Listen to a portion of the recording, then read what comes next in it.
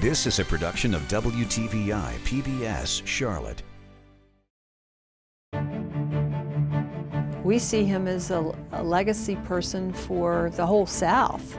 Born during one of the most critical crossroads in our nation's history, he did get a rough start. He was one of 3 boys in a family that was left fatherless at the end of the Civil War. Discovering as a teen an enthusiasm for business, what he really wanted to do was work as a merchant. He started his first retail store in 1888 with about $750 and a $500 loan. William Henry Belk went from hardship to greatness. William Henry thought differently, and he wasn't afraid to take a risk. And if he thought this was the right way to do it, he didn't mind trying it. In the next half hour, we'll look back at the life of William Henry Belk, both his legacy in business and philanthropy, and introduce you to the artist sculpting the statue to honor Belk's impact on our region. The following episode of Trail of History is brought to you by Central Piedmont Community College and viewers like you. Thank you.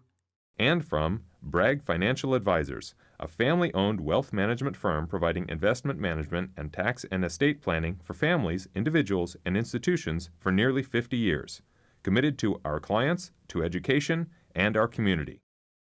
Hello, I'm Tony Zeiss, president of Central Piedmont Community College. You know, the rich and diverse history of the Charlotte region is just wonderful, and we at the college want to bring it to you and share it. We understand the importance of history. We understand the importance of learning from the past so that we can do better in the future. I want to tell you that you're in for a real treat. The History Department at Central Piedmont Community College has partnered with our television station to bring you this special, one-of-a-kind history program. Stay tuned. I'm sure you're going to enjoy it.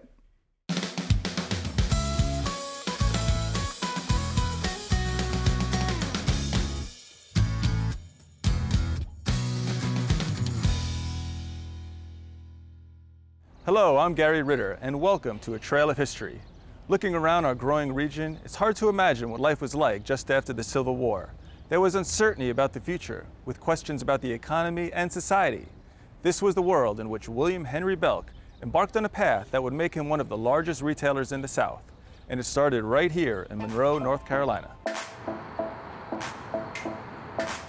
But in Baltimore, Maryland, sculptor Toby Mendez works closely with craftspeople at New Arts Foundry.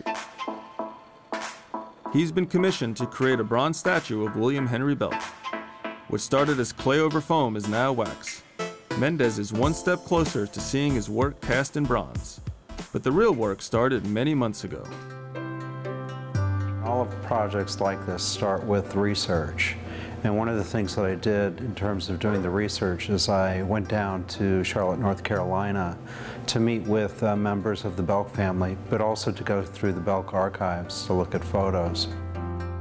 I pull together a group of photographs, and ideally I sit down with the family and we go through the photographs together to pick out what they think are the best representations of their family member. Images that spanned most of Belk's life gave the artist an accurate glimpse of the retail icon's physical features and attire. But Mendez says that's not all he's looking for. You want to make sure that you're not just capturing a likeness, but you have to make sure that the personality of the figure comes through.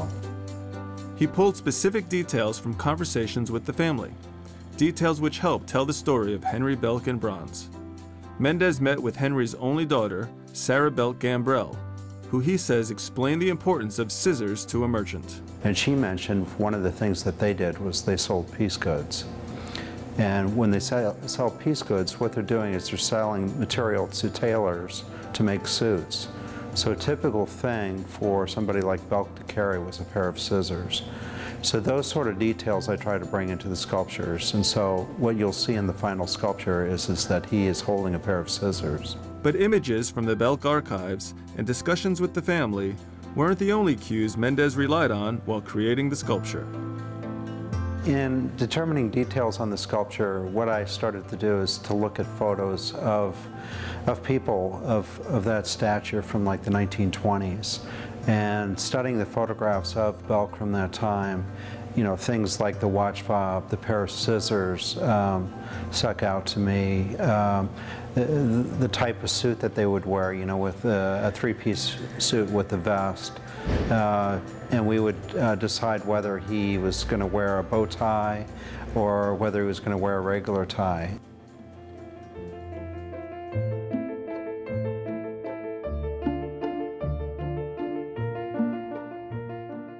From my perspective, he's a man that really represents opportunity. And he's a man who believed in, or he was a man who believed in hard work and could follow a dream and make it happen.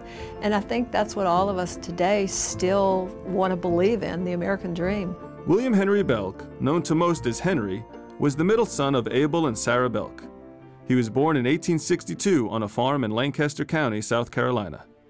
According to William Henry Belk's biographer, his father was killed at the end of the Civil War by looting Union troops in a case of mistaken identity. They were actually searching for Henry's grandfather and his alleged stashes of gold. His mother, Sarah, now a widow with 3 boys to raise, managed to keep the farm going. She instilled in Henry a strong faith and work ethic. His mother was apparently a very strong character. He was dutiful and loving towards her for all her long life after that. She and her religious faith kept that family together and gave him some internal strength to overcome his circumstances.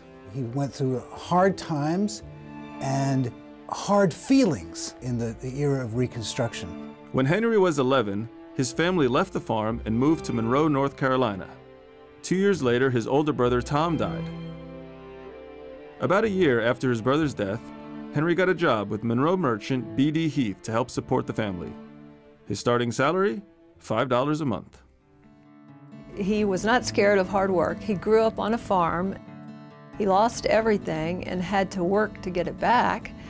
And I've heard people tell the story that he used to say, you know, it's not hard for a farm boy to go out and work and keep working until what they're after happens. And that's about what he did. Feeling a sense of duty as the oldest, Henry did not go to college. Instead, he opted to keep working for Heath. This made it possible for his younger brother John to go to medical school, while Henry stayed in Monroe, learning as much as he could about business. He also saw things in the operations of the stores that he didn't like, that he wished could be done differently. Because most of the customers were farmers, things were sold on a credit basis, and when the farmer got paid for his crop, then he could pay off the store debt, which meant that a lot of times, if the crop were poor or the expenses were too high, store owners were left to repossess land and houses and to impoverish farm families. And he didn't see that as a way of doing business. In May of 1888, Henry Belk opened his first store, the New York Racket, with $750 of his own money and a $500 loan. Unlike most other merchants at the time, he refused to sell on credit, and he offered a money-back guarantee. He trusted customer trusted him to give a good price. He trusted them to be honest about, well, it's not the right thing, it didn't fit, it's this or that. And it built good relationships between him and his customers. As the business grew, Henry reached out to his younger brother John for help. His brother came to work with him out of necessity. He needed some more boots on the ground. And he was going kind of gangbusters at that point, so much so that he convinced his brother to leave a medical practice and come work with him. This early partnership between Henry and John laid the foundation for the Belk Brothers department stores. William Henry Belk's belief in partnering with other people that he really had faith in, that he thought shared his values, was another reason that his business was so successful. He believed in mentoring, so he raised up employees from stock boys to greater responsibilities until he knew them well enough and thought that they understood his system well enough that they could operate a sister store in another town under his name, of which they would be complete managers with independence, but he would be a part owner. if you're willing to invest in the people, they're probably going to return that to your business and ultimately to the community, make the community a better place. So partnerships were important to him, and that was how he could build a business, one person, into over 400 stores at one point. Their second store opened in 1893 in Chester, South Carolina. The business was a 50-50 partnership between the Belk brothers and Alex Klutz. This model of partnership and expansion would continue for nearly a century. You do have all those different names. Now we don't see, now Belk Inc. is really used on all stores, but Belk Hudson, Belk Matthews, Belk Lindsay, Belk Leggett, there were so many across the South. That's a question I used to get all the time when I was in college. You know, what is Belk Hudson? What is Belk Leggett? And that second name was really important to everybody in the Belk organization. It was hard when the stores consolidated and the other names came off of the buildings. Frank Matthews' family was one of the original Belk partners. He and his brother inherited the Gastonia store after the death of their father. Frank knew Henry personally. Where Mr. Belk genius was or is, as a result of it, I think that he knew how to pick people, and he knew how to train them after he picked them. In addition to being a great merchant, he understood people. People whose families came from hard-working families who were solid Christians in their belief, and they wanted to make a success in what they were doing. He was a kind man. He understood young men, how they needed to be trained. He knew he could look inside of them and get the best out of them. And he did it in a way that made it all really a family.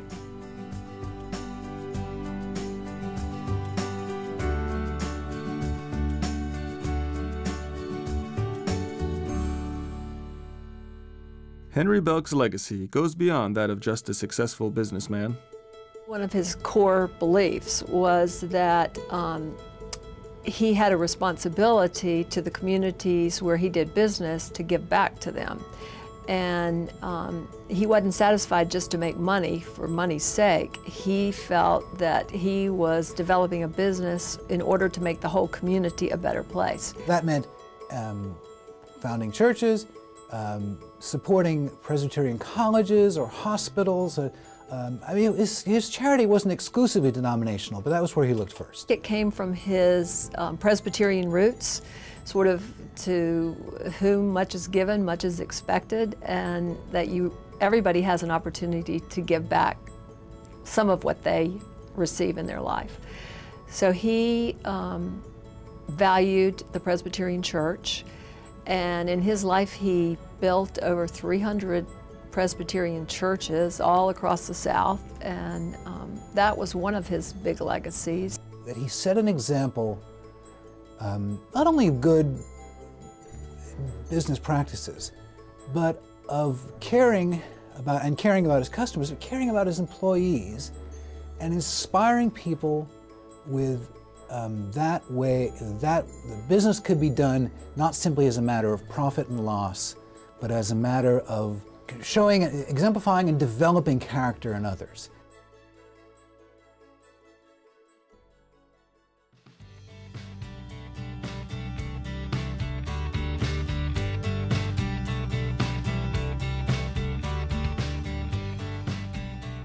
Back in Baltimore, the foundry workers finalized the wax positives. Finding and addressing any imperfections at this stage is critical before any bronze is poured. Wax positives have been made in the foundry, and these are done in sections. And each section, when I see them in wax, what I'm looking for is to make sure that where there was a seam, or divide in the mold creates a line that's in the wax. I want to make sure that the artisans in the foundry have worked that surface down so that you can't tell where the divisions have occurred. So their expertise is really copying my texture that was in the original clay back into the wax and making sure that it's exactly like what the original clay was.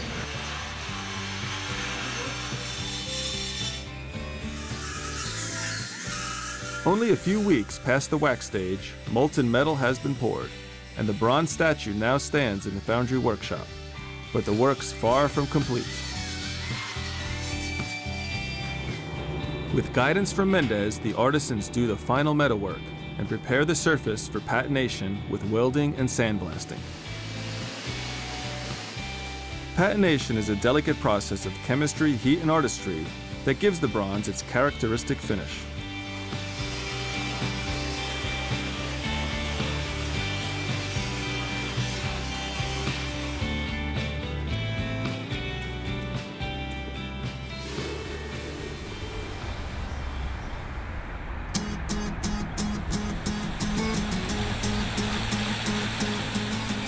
It's mid-morning and 1 week before its official unveiling.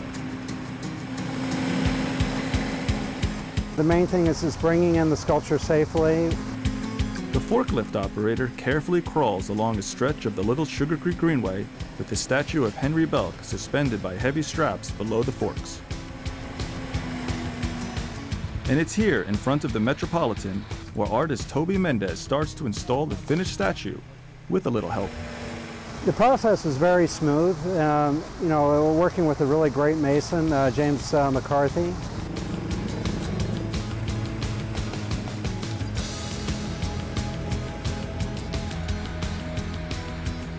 Members of the Trail of History Committee and Mendez take into consideration every possible way the public might view the statue before deciding on its final orientation and placement. Well, you think about in terms of you know, views that people will look at this, what the background is. You know, it has some cityscape from one angle, it has the greenway from another angle, and as you come down the steps from the center here, Henry Belk looks you straight on. With the decision made, McCarthy uses a power drill fitted with a sharp masonry bit. In his skilled hands, it chews through the stone and concrete footing. Next, anchor bolts get threaded into the statue's base. Then, with McCarthy at the controls of the forklift and guidance from Mendez, the statue is lowered with the 4 anchor bolts lining up and slipping into holes filled with epoxy. That epoxy will harden and secure the statue to the footing. This is a very exciting time for us. It's an exciting time for Charlotte, and certainly it's an exciting time for the Belk family.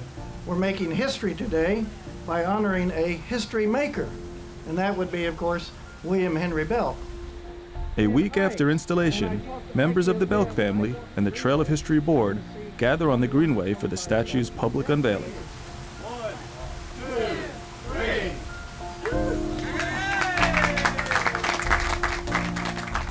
3. William Henry Belk's granddaughter, Mary Claudia Belk Pylon. In 100 years, we hope that this statue will remind people of our founders' integrity, innovative spirit, business mind, and legacy of change. Thank you for celebrating this special event with us today. Toby, thank you for this outstanding job you did creating his likeness.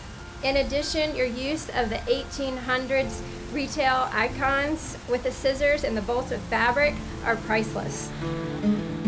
And after more than a year's worth of work, Very moving. It's nice to have the Belk family here. One of the special things about a project like this is that because it's a family work, the family comes together for the unveiling. That makes it special. They said that I captured his character and his pride and his likeness, which is very important. It's been a very good reaction. And for artist Toby Mendez, there's even more satisfaction. You know, it's real fun to do a sculpture from that period of history. You know, there's not that many sculptures that I could think of from like the 19-teens and the 1920s, and it's an era that right now, because that was 100 years ago, is being celebrated a little bit more, and that kind of makes it interesting as an artist to kind of look back 100 years ago at what were things like. Trail of History board member George Dewey was the project leader for the Belk statue. Well, it's rewarding for me and the whole Trail of History board, and these projects, from the time we signed the contract with the artist till it's in the grounds a year, but it starts long before that. You know, fundraising for it, choosing the artist, and then deciding where on the Greenway the statue should go, what's appropriate for that particular statue in terms of location. So to have this unveiling today and to have the Belk family here and to be pleased with the outcome is great. And to be standing with the John Belk Freeway in the background right behind it shows to the legacy of this family and this community. And it's the Charlotte community, Dewey says, will benefit most from the Belk statue and others along the Trail of History. Charlotte, and if you've been here for 5 years or more, you know that we have a difficult time capturing our history. And I think it's important for Charlotte to balance our pushing forward in our future and remembering our past and what our history is. We do a great job of being a very progressive, forward-thinking city, but it's our history that was sort of the foundation, the roots of our community, and these are the people that made this community what it is. What's interesting is the artwork, if it's well done, it becomes a part of somebody else's lives, and somebody else starts to own it and talk about it and share stories about it. And you know, its true function is really to continue to tell the story of, in this case, William Henry Belk. To me, that's exciting, and it'll go on. These are people that shaped our community, were leaders in our community in a time before us, and reminding and remembering these people for all the thousands and tens of thousands, 100,000 of people that are moving to Charlotte now is important. He brought innovation, and he also believed in investing in the people that he worked with. Partnerships were a big part of his business, and I think today we all kind of agree that it's pretty hard to do something all by yourself. If you're willing to collaborate with other people and give them some space to do what they do well, you're probably going to come out ahead, and that's what he did. We'll probably never see another story like the Belk brothers and what they did. The world won't call for that kind of success story again, I don't believe. And for a family who were very good businessmen and very successful at it, but their lives and their careers show that you can do that and be successful, and at the same time be a good citizen, be a good churchman, and be a good mentor, and help people out who need help. William Henry's granddaughter, Mary Claudia, remarked, "The statues along the Trail of History represent ordinary people who did extraordinary things." Henry Belk did just that. From life on a post-Civil War farm to becoming one of the retail giants of the South, he left a legacy of entrepreneurship and philanthropy. I'm Gary Ritter. Thank you for watching this episode of A Trail of History, right here on WTVI PBS Charlotte.